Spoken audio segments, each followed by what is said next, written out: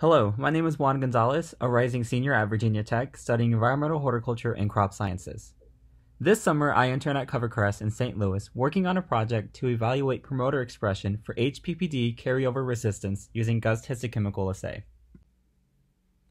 HPPD inhibitors are a class of herbicides that prevent weed growth during the corn growing season. Now, although it provides great residual control, it can cause carryover injury to the next soybean growing season, as shown in the image on the right, which can reduce its yield potential. This can be very harmful to Pennycress as it is planted between corn and soybean. Now, it's already been seen in Pennycress that overexpressing HPPD confers herbicide resistance. But in order to provide a non-GMO method of HPPD carryover resistance, Pennycress must undergo gene editing to replace the HPPD promoter with a strong Pennycress promoter. However, selecting the appropriate Pennycress promoter remains unclear. A previous IPREFER intern created 11 promoter GUS constructs, shown below, that we will use to compare promoter strength using a technique called GUS Histochemical assay. By comparing these promoters, we can select the strongest one to switch with the HPPD promoter. Based on the workflow, the goal is to grow 2-week seedlings, perform the GUS Histochemical assay, examine their GUS expression, and then rank promoter strength. The GUS Histochemical assay is a staining technique to visualize tissue-specific expression patterns using a GUS gene reporter system. Following the reaction on the right, the products from X-gluc undergo an oxidation reaction to form insoluble blue dye.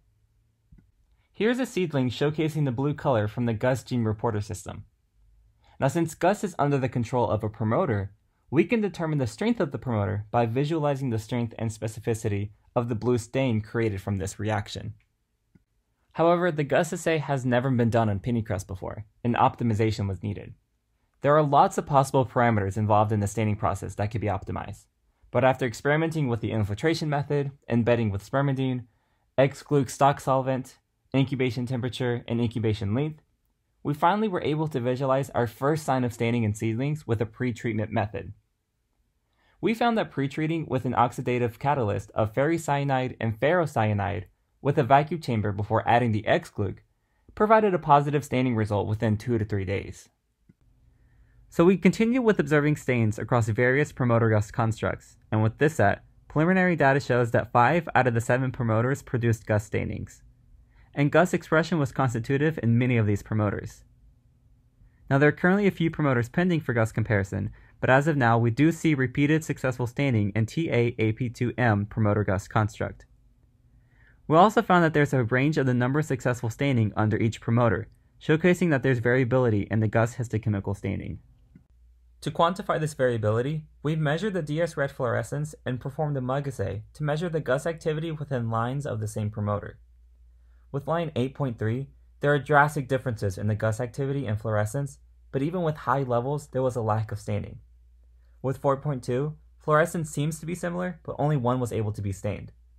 We did not find a correlation between GUS activity and histochemical GUS staining, suggesting that further optimization is needed for the GUS assay to reduce assay variability.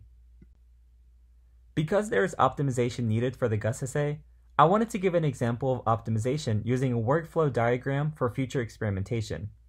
With eliminating all variables other than the independent and dependent variable, and developing a method of recording data, we can come to a conclusion so we can further optimize GUS histostaining one step at a time. So in this example, we want to determine the optimal temperature and time for the GUS assay.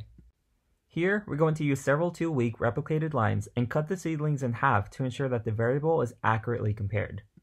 Each half will go into its own tray in 2 separate temperatures, and in this case, it's room temperature and 37 degrees Celsius.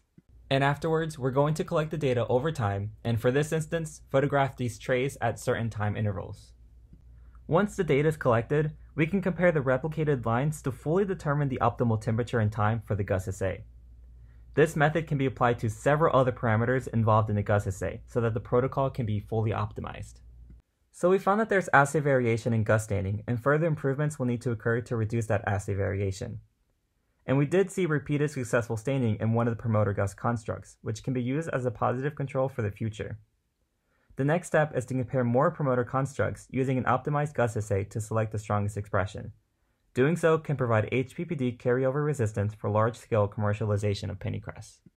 And I really want to thank the team at CoverCress for allowing me to experience the world of research, and honestly having the patience as I battled through several learning moments in the lab. This truly was a beneficial experience for my future endeavor in research.